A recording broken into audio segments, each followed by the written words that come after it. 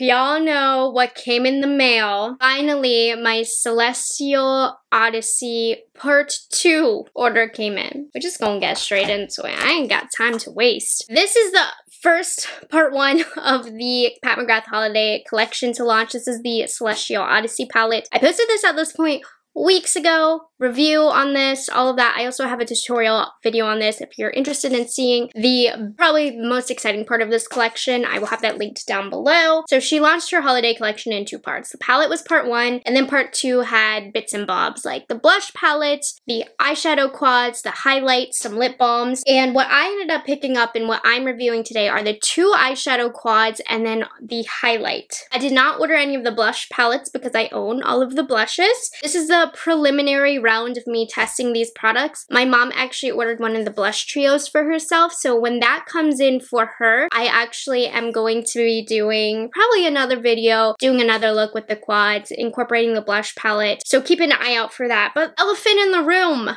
dang, shipping for this took a long time, and I have to say, I know for most of you it's a different story, but I live in Maryland, which is relatively close to New Jersey, where their distribution center is, and I have never had an issue with Pat McGrath shipping. In fact, I got that Celestial Odyssey palette next day without having to pay next day shipping, so it's always come within a couple of days for me. They must have been really backed up because this took well over 2 weeks to get to me. What, are we working on 3 weeks? I don't know, but it took a long time. Finally came to me, so I expect you guys to get your orders very soon as well. So shipping left a little something to be desired this time, unfortunately. Something wasn't working there. They did not do something right.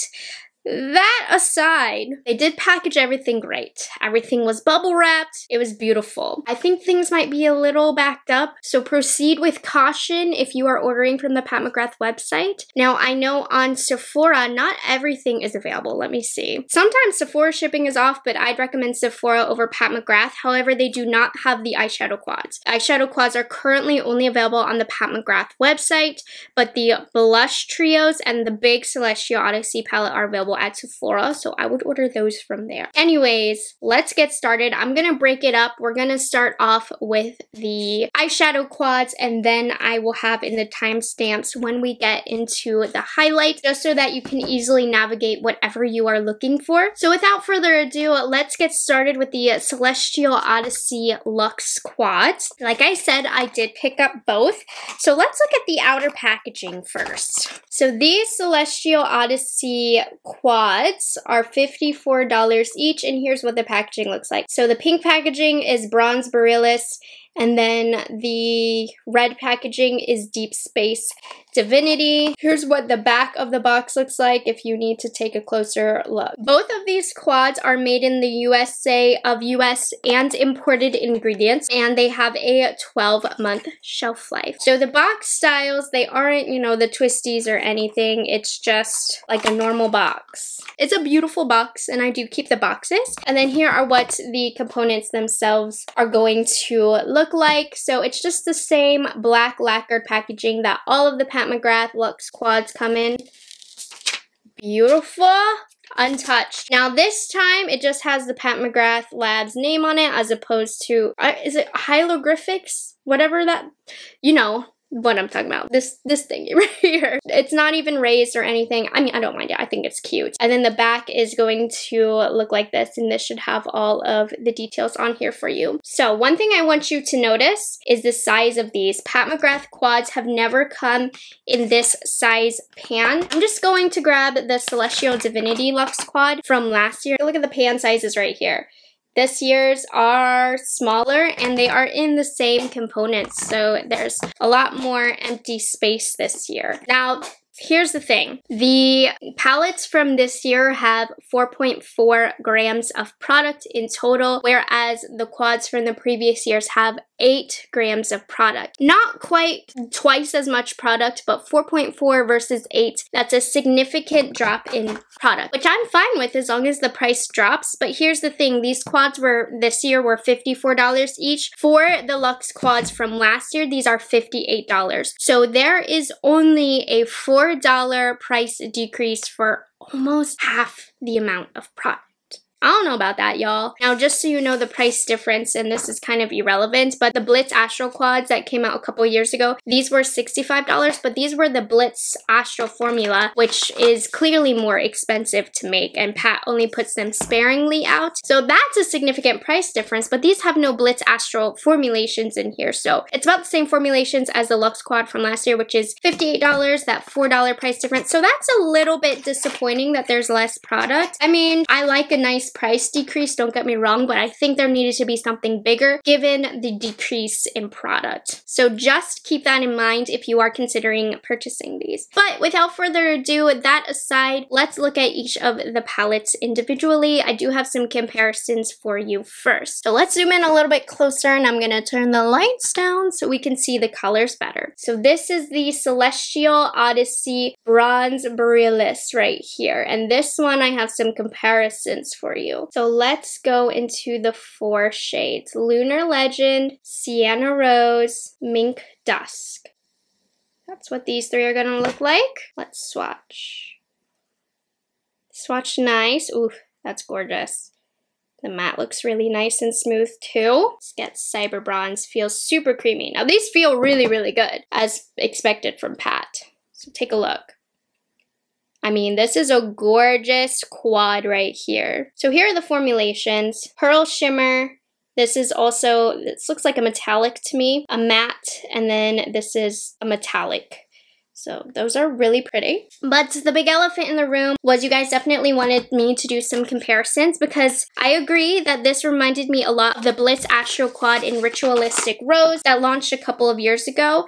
And I mean, when you see them side by side, they are very, very different, especially just because those formulations are different. But the shades, certainly, they are the same, right? So let me just swatch them for you so you can see. So I know this was a level of concern for you guys, but here is that palette from a couple years ago, Ritualistic Rose. They almost would pair really well together. They're definitely different enough to where I think you could own both. I know these 2 shades look kind of similar, but other than that, they're different enough to where I think it's okay to own both. I actually think that these 2 would work really well in combination for a look, so I would pair those 2 together. Now, if you're trying to convince yourself not to get this year's quads, I mean, this could convince you, absolutely. But if you are trying to convince yourself if you need this or not, I think it's okay. I actually honestly thought that this had a lot of similarities to the Divine Rose series. I pulled out my Divine Rose palette, and let me just show you. So if you have the Divine Rose palette,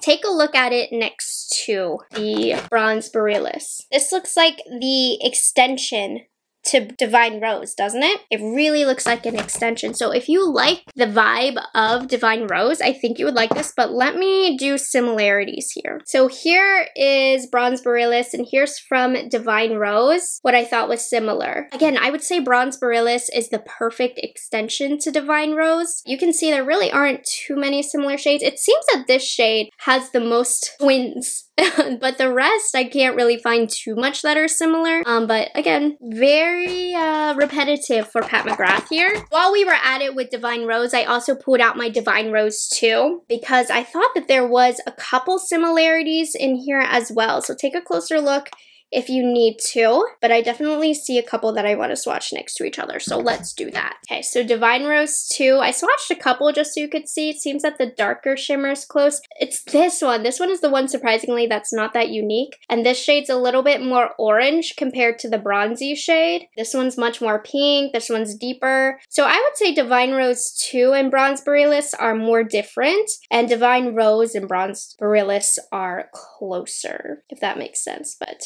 so just take those swatches into consideration if you are interested in Bronze Borealis. I would say that this quad is definitely the least unique of the 2 and are closely related to some pre-existing palettes. Okay, so it's eyeshadow application time. I'm just going to put Bronze Borealis on this eye, and let's see what we're working with. So as you could expect, we're going to start off with the matte shade right here. I'm using an Esam S33. Yeah, a little bit of kickback. I don't know if you can see that.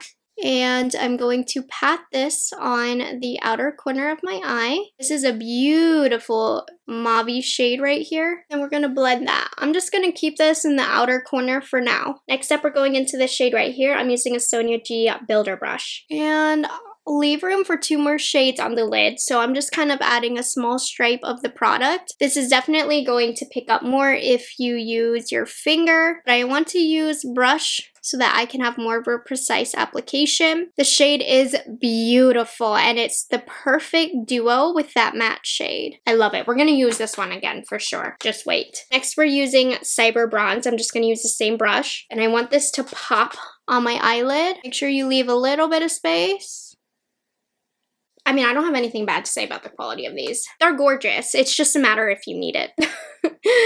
And next we're going to use the lightest shade. This one seems a little extra powdery, so we're getting a little bit more fallout with this one.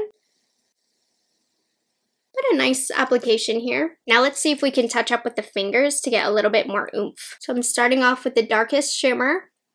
These definitely respond well to a finger pickup because they are so creamy. They worked with a brush, but if you're looking for intensity, I would use a finger. But I really just wanted precise application. And this shade right here feels a little bit less creamy than the rest. It's a little bit more dry and powdery, but it's still a very good shade. I'm not saying that it's bad with those words. I'm just saying compared to the others, it's a little bit more dry feeling. It's a little bit more powdery. And then I'm gonna take that original matte brush that we used, and I'm going to make sure the shimmers are all blended out on the edges. And how pretty is that? Okay, I'm going back into my builder brush. And I told you I wanted to use this shade again. So that's what we're gonna do. I'm just getting it on the tip of this brush, running this along the outer half of my lower lash line. It's doing pretty well with this technique. And then I want more of the bronze shade. I think this one's my favorite one in the palette. It's probably very dupable, but it just adds so much oomph to the look. And then finally, I need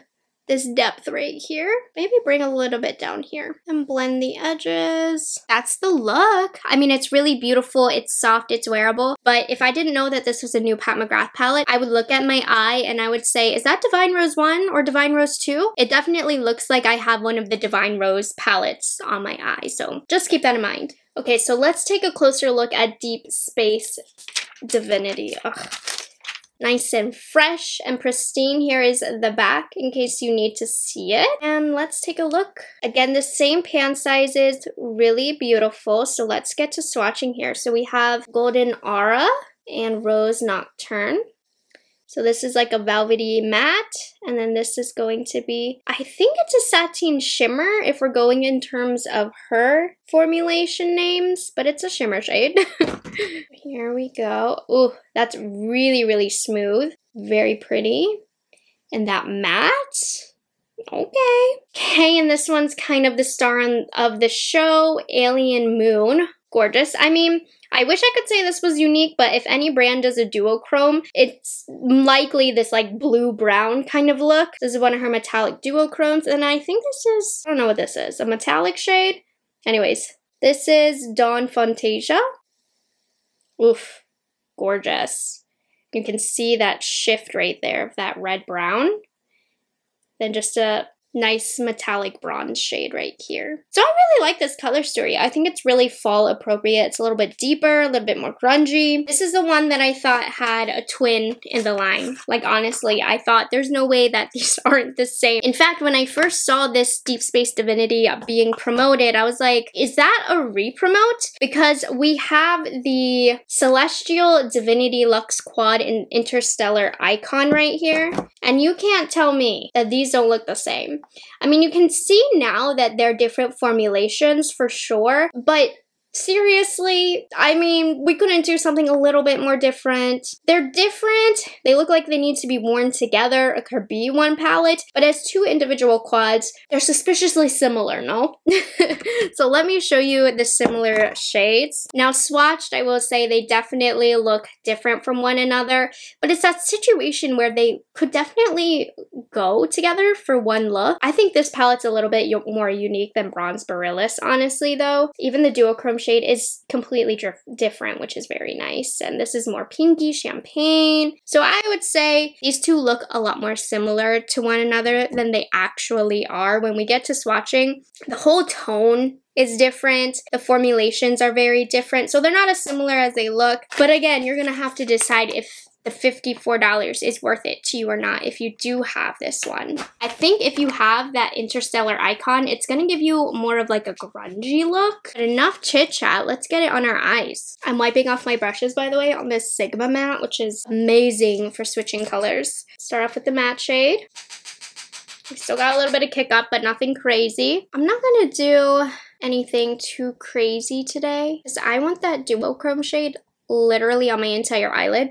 This is really pigmented and it has a little bit more of a berry tone to it than I was expecting, but I got a crazy amount of pigment from that. So let's just blend the edges a little bit. You know, with Pat McGrath, it really isn't about having the matte stand out for me. I'm all about the shimmers. So that's why when I use a matte from Pat McGrath, I tend to really only circle it in the outer corner. But the shade is very, very pigmented and blending crazy. So this is a good quality shade, but use a lighter hand than I just did. Oh man. Okay, I'm not going to be shy. I'm just going to go in with my finger and use Alien Mood all over the lid. Like I said, when brands do a duochrome, it's usually this style of duochrome color, that blue-brown. It must be the easiest one to make. So I don't want to say that this shade is necessarily unique, but it's definitely the one that catches your eye when you see it. And sometimes I'm not the biggest fan of duochromes. I don't like when the darker shift is on the inner corner, depending on where the light is hitting. I think I do like this better than Sextraterrestrial in the Divine Rose too, because that shift and that one is so unflattering. This one is not as bad. It actually looks really flattering with this matte shade. Ooh, I like this one. I think I might like this quad better. I'm still like fighting with this matte shade though. I put way too much on. I'm gonna be super simple and use this as the inner corner color and along the inner half of my lower lash line. A little pop right here. Dang, that's pigmented. That's beautiful. Look at that. For being such a light shade, I'm impressed with that. That had legitimate coverage to it. It's literally covering that matte shade. That's a great quality shadow. And then we're going to use the bronze shade now, the outer half. Honestly, because I have nowhere on my eyes to put it because I needed that alien color everywhere. Oh, that's pretty. I'm sure this is going to be super beautiful all over the lid. If you use this in the crease and this all over the lid, it's going to change the whole vibe of this palette and give you a bronzy kind of look. I do want to carry some of the matte shade using a lighter hand this time, just in the outer third to bring that warmth to create more of a cohesive look. Almost bring it right below my eye socket. Made me look a little sick doing that, but we'll say it's editorial.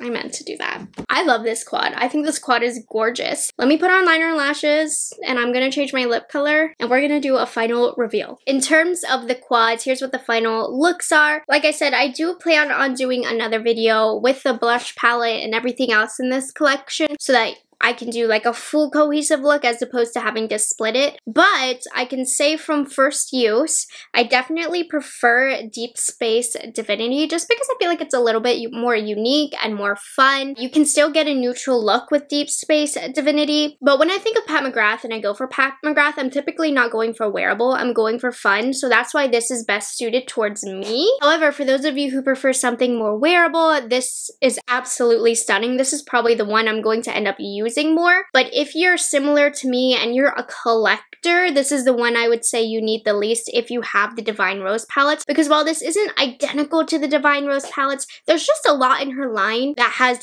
shades similar to the Bronze Borealis, so it's not a necessity, that's for sure. But I think the Deep Space Divinity is a little bit more unique if you're thinking in terms of that. But performance-wise, both worked absolutely beautiful. Quality is great. Love both of the looks that's on my eyes. So I do recommend them if they are something that is on your mind. Now, I think a lot of you guys were almost more excited for this just because of curiosity and because of the crazy price, which I probably would not have bought this highlight if I didn't have a review channel, so thank you for giving me an excuse to buy this. So this is the Skin Fetish Sublime Skin Highlight. This is what the box looks like. I love it. This is my favorite packaging of all of the palettes today.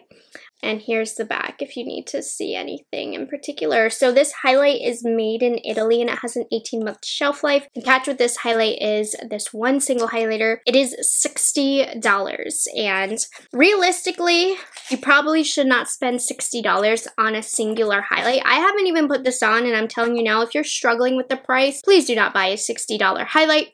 There's so many amazing highlighters on the market, but sometimes curiosity kills the cat, right? So first of all, the component here is absolutely stunning. Wait, Yes, it is a gorgeous gold component this time. I'm absolutely obsessed with how the back is black with the gold sticker on top that has the lettering. Stunning. This is the luxest of the luxe. Now, it's not extremely heavy. It's the same weight as the eyeshadow quads, in case you're wondering, because I know Pat McGrath had a highlighter last year that was super heavy. It's not super heavy, but it feels sturdy. It don't feel like plastic. So this has 8.6 grams of product. This is a lot of product because, just for comparison, the Divine Glow highlight is 4.6. So yeah, you're getting a lot of product in here, but you don't need a lot of highlighter is the thing. I'd rather get a smaller amount for a smaller price. But anyways, I mean, this is the luxest of the luxe if you're into luxe makeup like me.